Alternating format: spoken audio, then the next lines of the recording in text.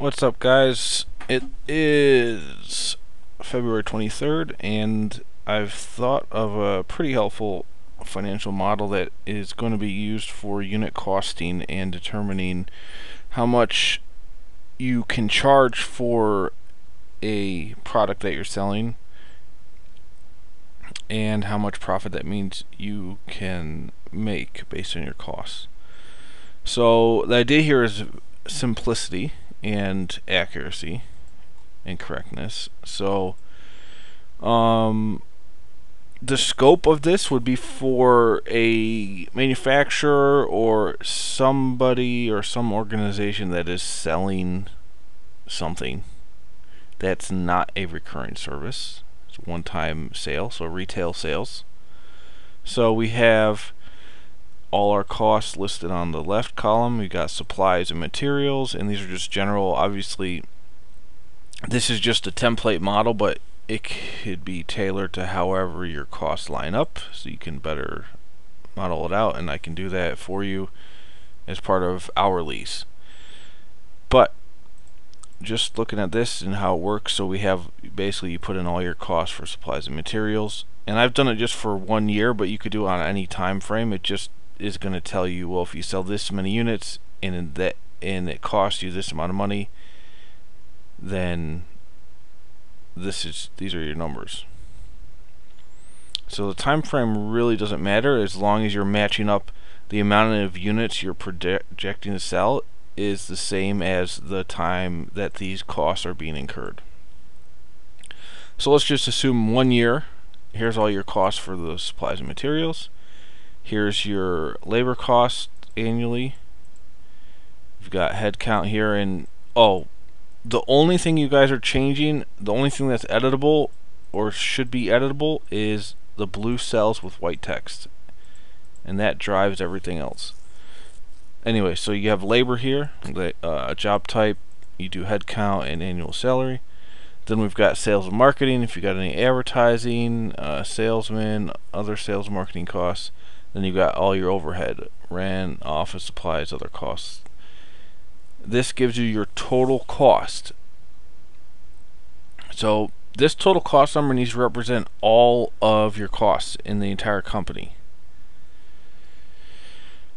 In hard costs, not like depreciation or amortization. You might want to include debt service, but let's just assume we're talking about operational or regular business costs.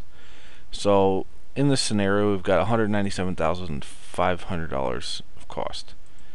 Now here's our unit sales. We did low, medium, and high. So we're saying in that same period that we accrued $197,000 of costs, how many units can we sell? Well, if our unit volume is 2,500, that means the cost per unit is $79. And if our profit margin target is 12%, we have to charge $88.48 a unit. That would give us $221,000 of total sales and $9.48 of profit per unit. Net profit of $23,000. So you can see the $221,000 of sales less your total cost of $197 equals a $23,000 profit. But the formulas are dynamic, so that everything can change with your assumptions, but you can just tie it out for accuracy purposes if you want by taking the sales less this, and you'll get to this number. Now what you're going to have to do obviously is figure out, how you would use this is say, okay, well, if I sell, let's say I sell 500,000 units. Assuming you can sell that many, your cost per unit goes all the way down to 40 cents. If your target margin, now here's where the key is. So you say, well, how much margin can I make?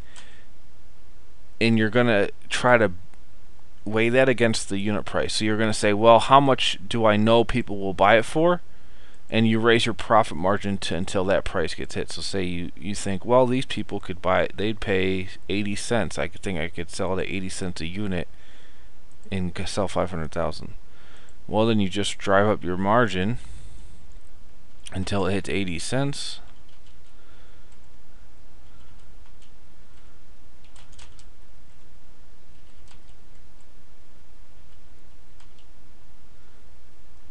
And actually, we're almost at 100% margin, so that's basically double, selling it for double what it cost you.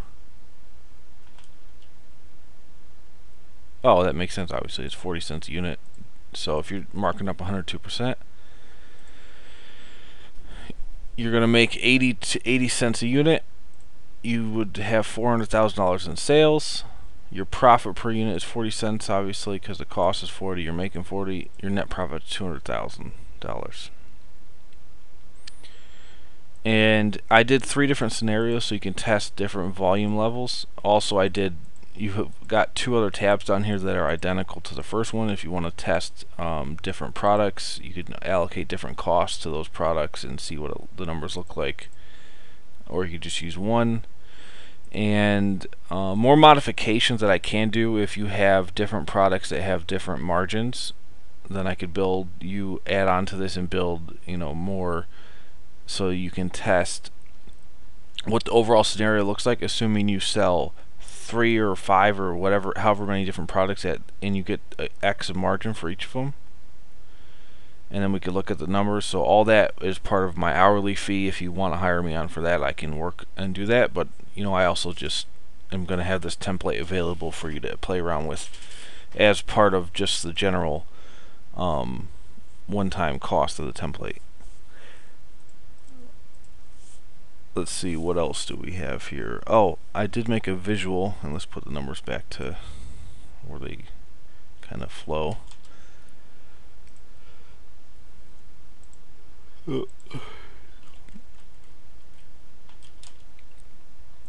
So here's our visual. It shows you your cost per unit, your profit per unit, and actually I wanted this to be green.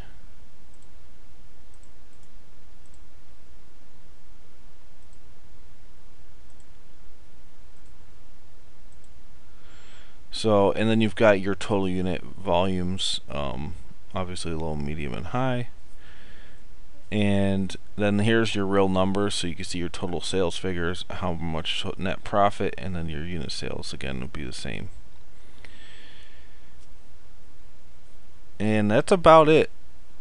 So the key is here simplicity. With financial models, it's if you're gonna make, like I'm making models that sell or people can buy, the key is to make it simple enough so that anybody can look at it and understand how the logic flows, and then they can also modify it without messing anything up, and it's not too complex for one given scenario. It's kind of general. So this allows any company to put in, you just get all your costs here, and then you got all your units that you can sell in that time, and everything, the numbers you can kind of play with and see what it looks like. Alright, I guess that's all I got for you. The link in the description box below will have a link to my site where you can get this emailed to you and also hire me to work on any hourly work that you want. And that's all I got for you today. Have a great next couple weeks. I don't know when I'll do the next model, but we'll just have to see.